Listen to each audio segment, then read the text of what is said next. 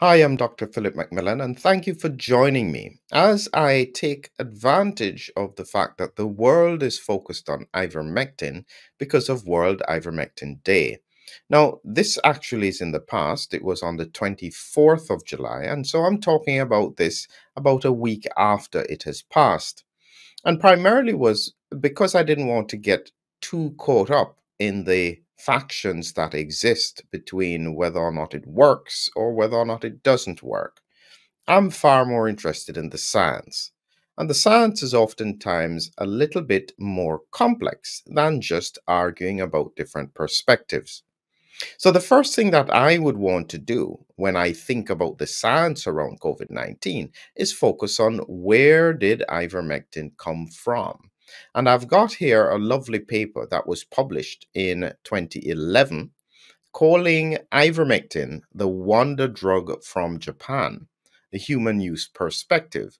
And it's highlighting here that it was discovered in the 1970s and it's a derivative of a bioactive compound from a bacteria called avermectin, which is a single microorganism isolated in Tokyo, Japan, in Japanese soil. And so this is the origin of where ivermectin came from. Essentially, they were looking for bioactive compounds from bacteria that could inhibit various parasitic agents. In truth, they were looking much more broadly than that. And they found that avermectins, which then became ivermectin, had the capacity to inhibit parasites in and around these bacteria. Now, you have to remember that this bacteria is soil based, so it's normally in the soil. And because you have different parasites in the soil that use nutrients, this was part of the mechanism that this bacteria used to protect its environment. And so it's purely coincidental that they found this very valuable product that came out of this interaction. And it's important to highlight as well, as they say, there are only a few drugs that can seriously lay claim to the title of a wonder drug, including penicillin and aspirin. And ivermectin is in that category. It's a remarkable drug because of its versatility, safety, and beneficial impact it has had across the world. Hundreds of millions of the world's poorest people have benefited from this drug. So it's important to note that this drug also got a Nobel Prize in 2015, or the discoverers of it, because it had such a significant impact with regards to reducing the impact of a number of very serious diseases in the third world. One of them was river blindness, for which ivermectin technically got rid of the disease almost completely, or the complications of the disease. And it works on multiple other parasites. And this is what I think led to the confusion around COVID 19 because of this question mark about this parasitic action of ivermectin. And so, before I go into any more details about the confusion, I'll take you back in time to when this was an issue. And we have here an article. This was from the BBC. This is in October 2021. How false science created a COVID 19 miracle drug, they said. And this was largely because they were finding that vaccine opponents, okay, were championing ivermectin and therefore going against the recommendations about vaccines. So you have to remember at this time, this was October 2021, it was the rollout of the vaccine campaign. We were already about almost 8 months into it, and they needed people to become vaccinated. And they didn't need anybody, members of social media groups, trying to get hold of the drug, advocating uses versions that were in animals. And this was a big issue at the time across the first world. And it's important to make sure that we understand that at that point in October 2021, vaccines still hadn't reached to most of the third world. And so it was a problem. It was a first world problem.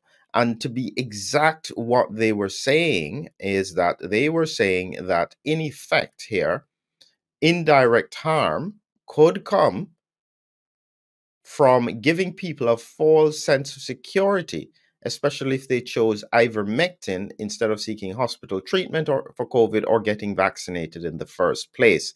Well, they weren't really offering hospital treatment until you got very sick, so that didn't count. And what effectively they wanted was for people to get vaccinated. And so I'll have to take you now to the updated information that came from the NIH.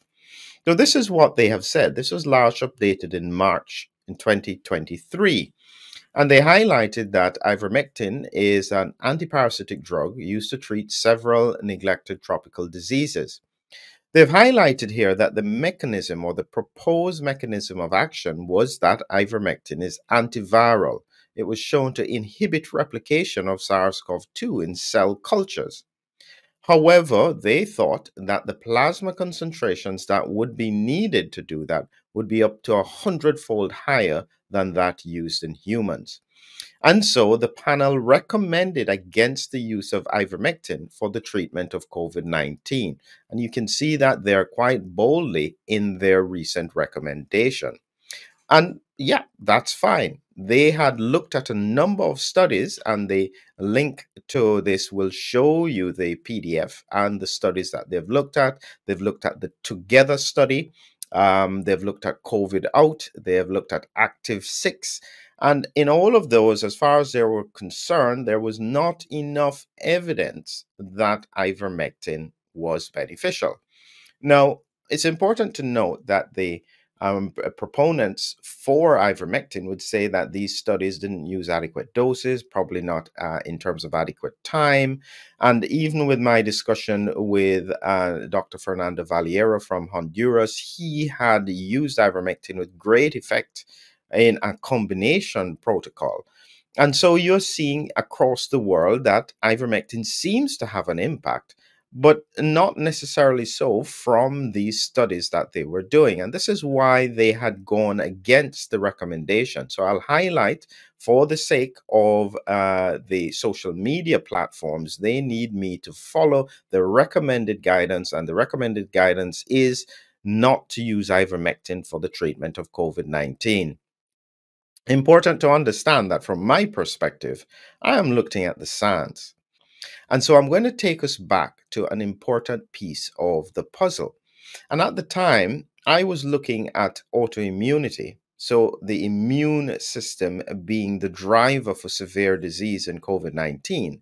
And so anything that impacted on that immune response, in my view, could potentially have benefit in the context of COVID-19. And so that was where I was interested, and that was what I was looking for. And when we look carefully, this is again from the paper from 2011. And in this case, it's talking about the mode of action of ivermectin. Sorry, I'll just get it back into context here. The mode of action for ivermectin in helping us to understand a little bit more. Let's just take it back here again. So I'll make this full screen. Mode of action here. So initially, when they were working on ivermectin, they believed that it blocked neurotransmitters, particularly the GABA-gated chloride channels. And this then had an impact on the function of the nematodes and caused them to die.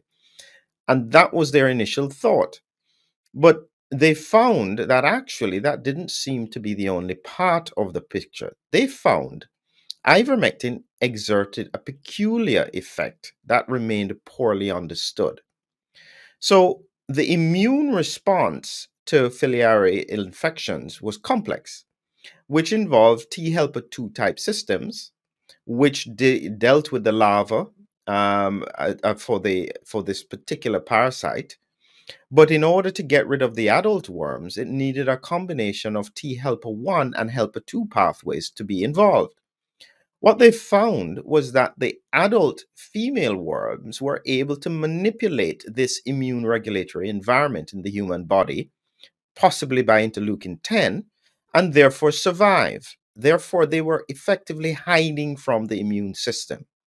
What it seems that ivermectin was able to do was to have an impact on this T helper 1, T helper 2 pathways so that they could no longer hide, and the immune system was then able to get rid of these worms. Really critical. So the minute I saw that and realized that ivermectin had the impact of being able to modulate the immune environment, I recognized that, yeah, therefore, from an autoimmune perspective, that made perfect sense. But I still couldn't explain why it would work better than, say, steroids or other drugs that we had that would be used. So I remained objective, not criticizing ivermectin, but just observing who used it and what kind of results they would get. That's the science around how things work. My perspective on ivermectin only changed significantly in January of 2023. And from a scientific point of view, as I said, my question is not just whether or not it works, but why does it work? Because the reason that it works could have an impact for other drugs that could even work better. So this is what changed my perspective. This was a paper from January 2023 in Cell, and it was looking at SARS-CoV-2 replication in airway epithelia. And they had essentially found that they infected an organoid with the virus, and then they observed carefully to see what would happen with regards to the infection. And this was a really fascinating piece of research because they took it step by step, infected the cells, and then observed carefully what would happen inside these cells.